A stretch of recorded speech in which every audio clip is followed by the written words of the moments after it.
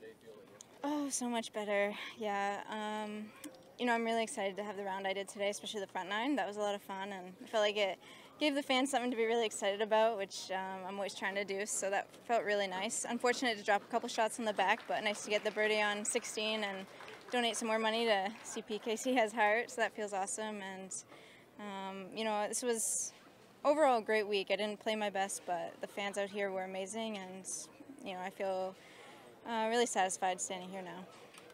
When you come to this event and you're not in contention as you like to be and you're quite a ways back, is your focus just, I want to put on a show for the people that came out here to see me today? Yeah, you know, today it was really important to me to try to have a really good round, try to play a little bit more freely, and try to make some birdies. And, you know, it was really exciting, that stretch of, you know, 7, 8, 9, where I really had things going and the crowd was really excited. I really enjoyed that a lot.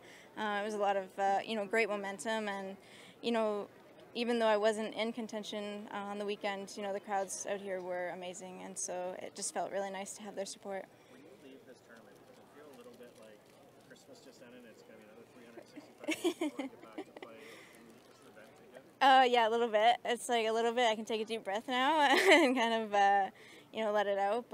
And basically start preparing for next year. But you know, it's always an amazing event.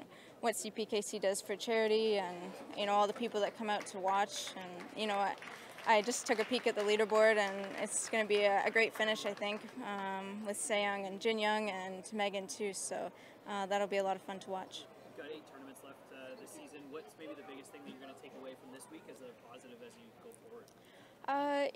I didn't have my best stuff this week, but I was able to grind it out when I was struggling. And then, you know, today I was able to, you know, kind of ride a wave of momentum. And, you know, 5 under through 9 holes is a lot of fun. So even though it wasn't my best, there were times that I was doing the right things. And I feel like I learned a lot in the times where I was kind of struggling a little bit. So, you know, lots of positives to take away. And, you know, hopefully next week be a little closer to the top. Challenging season, a bit of a grind. What specifically is maybe troubling you this year? You know, it just hasn't been my usual season, I guess, if I can say that. Maybe just not the consistency that I'm used to.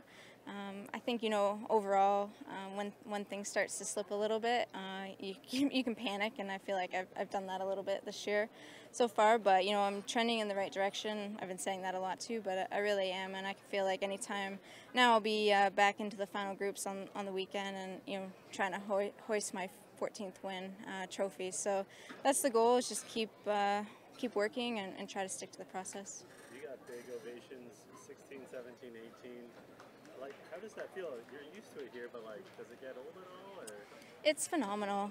Just the love, the support, all the people that came out to watch, and they didn't really care what I was shooting, which was also really nice. You know, they were just happy to be out here watching, and I can't really thank them enough, and it means so much to me. And I am happy though that I played a little better today, and I could maybe put a few more smiles on their faces.